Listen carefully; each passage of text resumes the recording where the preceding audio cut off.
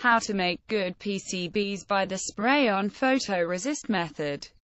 You will need the following items in this part. Step 1. Clean the copper-clad board thoroughly with the steel wool.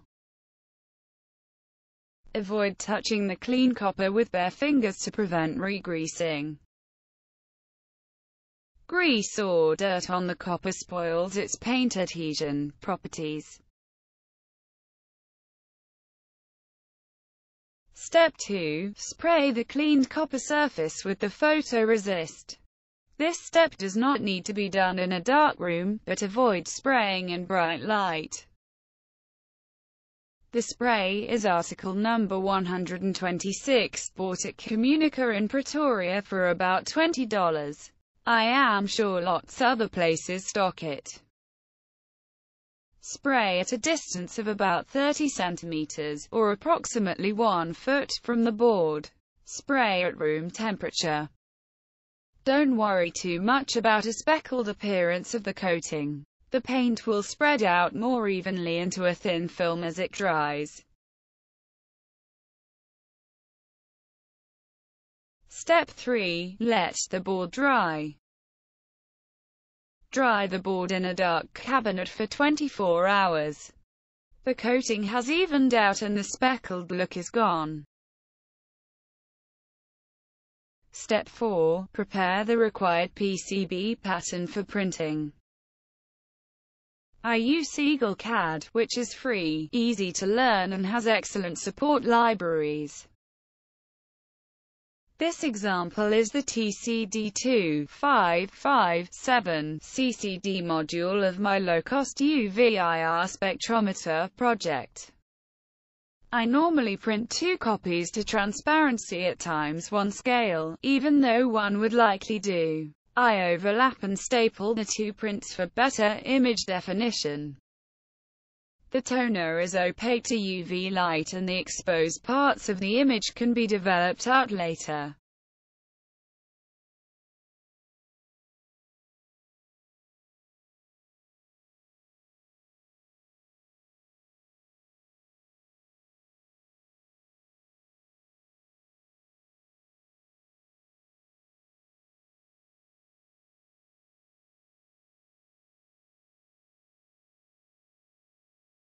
Step 5. Exposing the pattern on the board with UV light.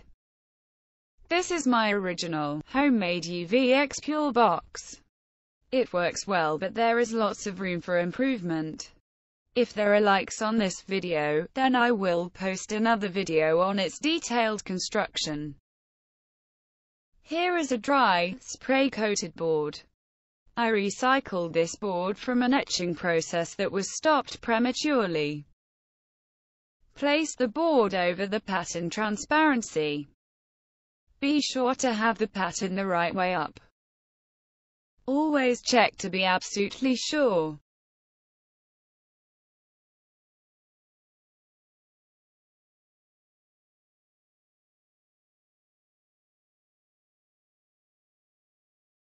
Step 6. Expose the board.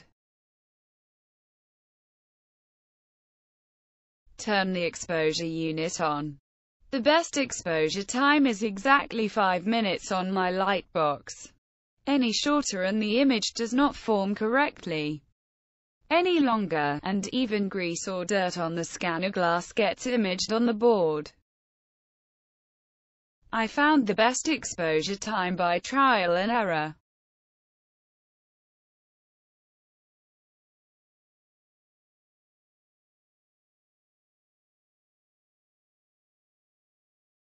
Step 7. Develop the image.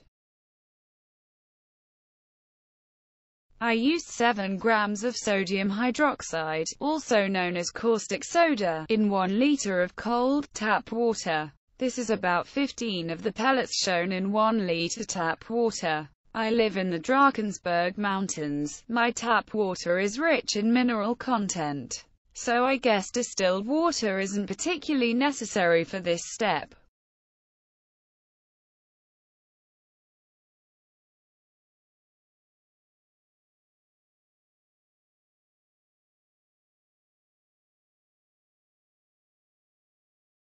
I have also tried the caustic soda flakes sold at a local supermarket for unblocking drains.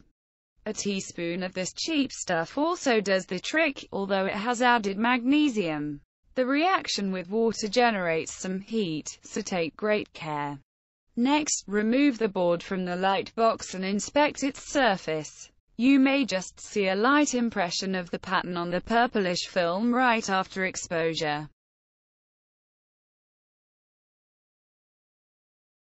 Place the exposed board into the developer solution.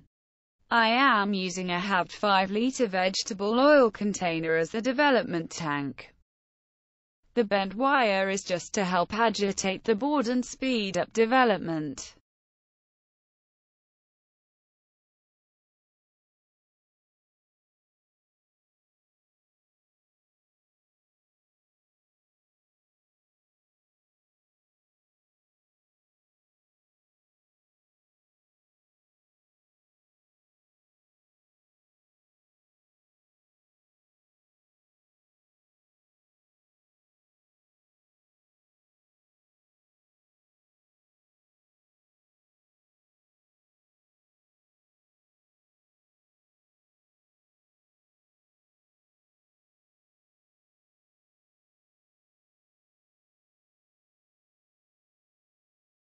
When satisfied with the developed pattern, rinse the board thoroughly in clean tap water.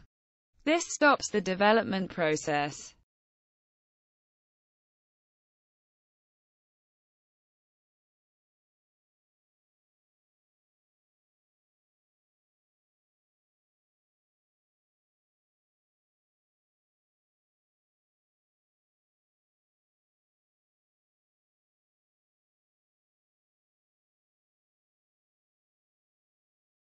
Inspect the board. The method gives near-perfect results almost every time.